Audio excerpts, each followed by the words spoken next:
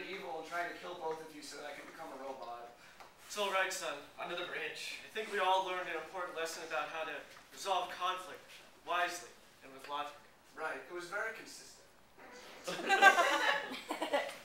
Well, hey, Mr. Cage. Oh, hey, neighbor Dan. Hey, how's it going? I think I got some of your mail delivered to my house. Looks like an enormous postcard. Oh. Well, have a good day, Mr. Cage. Thank you. It looks like it's from our friend Dude.